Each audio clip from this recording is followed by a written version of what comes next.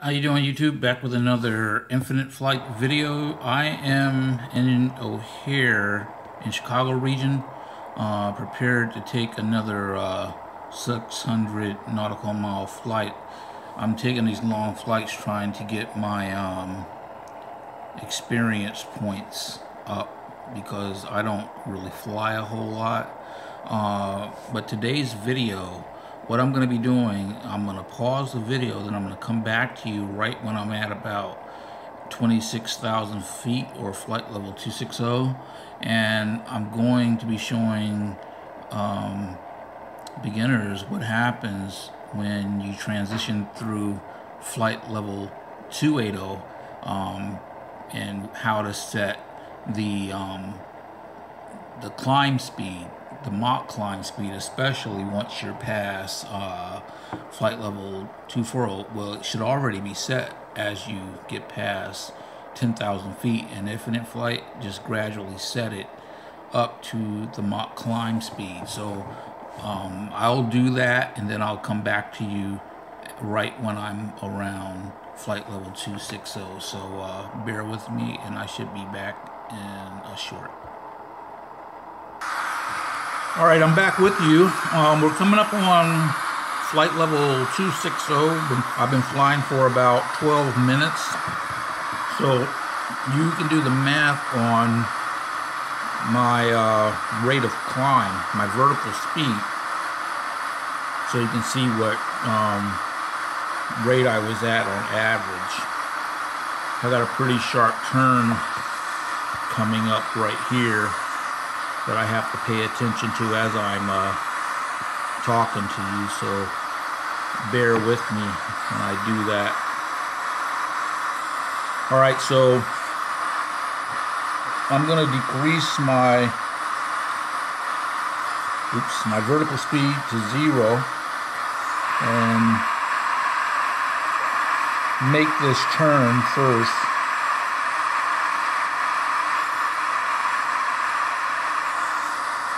And then I'm going to go ahead and set my altimeter for flight level 280. Then gradually increase my rate of climb. Let that come up. Checking my notes that some pilots left. They say that you can climb at 1,500 feet per minute. I don't want it to take too long. I'll put it at 12. Now, what I could do is back this off to 285 on my speed, because the Mach climb speed to get to the cruising altitude, the cruise ceiling is 41,000 feet. Watch what happens if you're a beginner and you have not flown this high. Pay attention over these next 1,000 feet when we get to flight level 280 and pass it. That's 28,000 feet that I have set. Watch what happens. Now I'm in a Boeing 737-700. I'll show it to you real quick. There. Let's get back in the cockpit.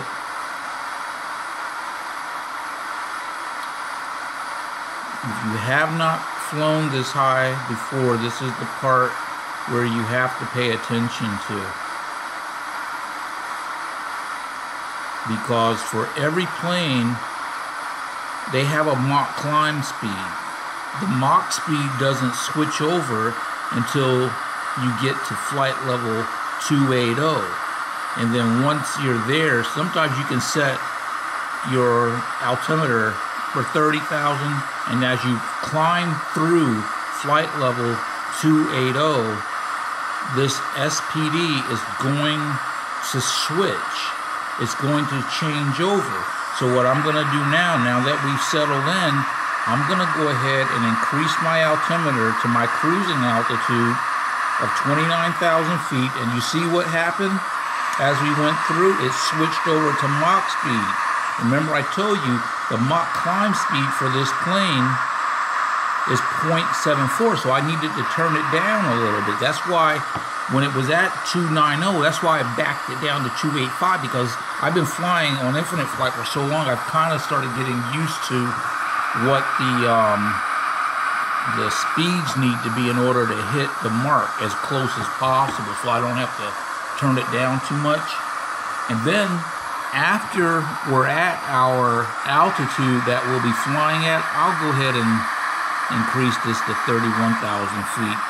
After I'm at the altitude that I'm going to be flying at, then I set my Mach speed for my cruising speed and not the Mach climb speed. The cruising speed for this plane is 0.78 or 0.79, and I may set it for 0.79 and leave it there, and cruise all the way to my destination at flight level 310 at Mach speed 0.74. I mean 0.79.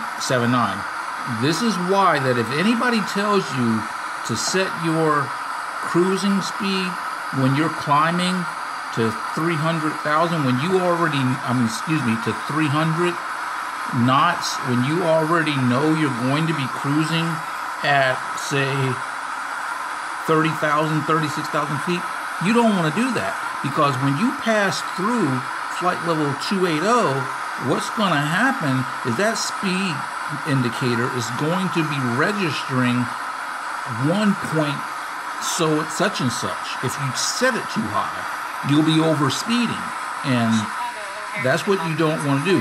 I had come across a question on, let me check and see where my turn is. When I get to the 2-minute mark, I'm going to turn. And I had come across a question about the setting the Mach speed. I mean the cruising speed, and there was just all types of speeds that were being given for the person, or any types of questions outside of the correct one, because all of the commercial airliners have cruising speeds dependent upon the altitude. Now, if you fly below, if you go on a real airplane and you fly below, say, a certain altitude, it's very well possible that they'll be cruising faster. Let me set this next one. Excuse me. What is that? 240. Give me a second.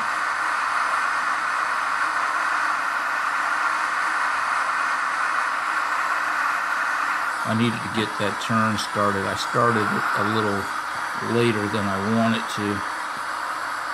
I think I still have room. I don't want to fly off the map. Let me set this to 235. That way we'll give it room.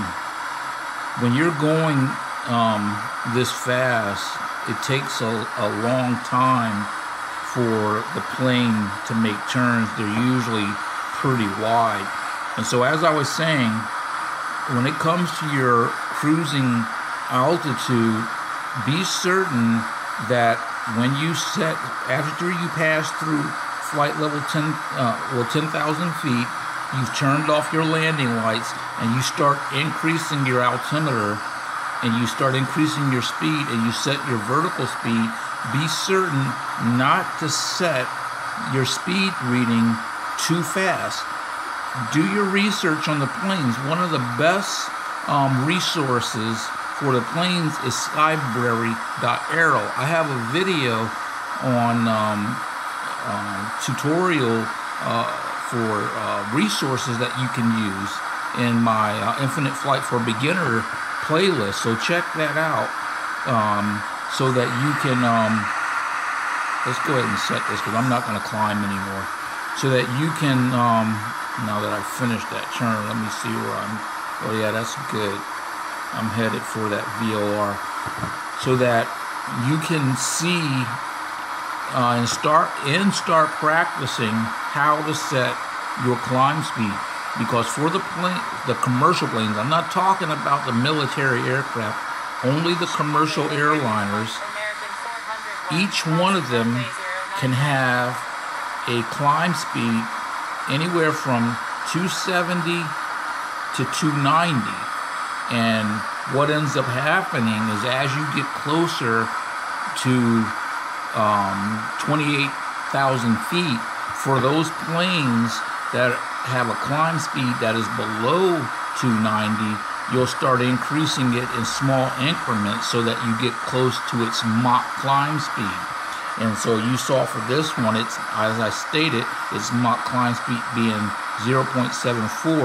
I backed down my speed reader to 285 just to make sure I wasn't over speeding for the plane. Okay, so that's pretty much all I have for you. I'm gonna go ahead and stop the video here, and I'm gonna continue my flight. I still have 500 nautical miles to go on this plane. So if you have any questions about climb speed, cruising speed, and the Mach speed for the different commercial airliners, I don't fly the military aircraft. It's not my preference. But if you have any question about the commercial airliners, the small ones, all the way up to the big ones, I mean even the CRJ 200 all the way up to the A380-800, let me know. I have notes on all of the planes. So keep flying, and please give my video a thumbs up and subscribe to my channel for more infinite flight tutorials.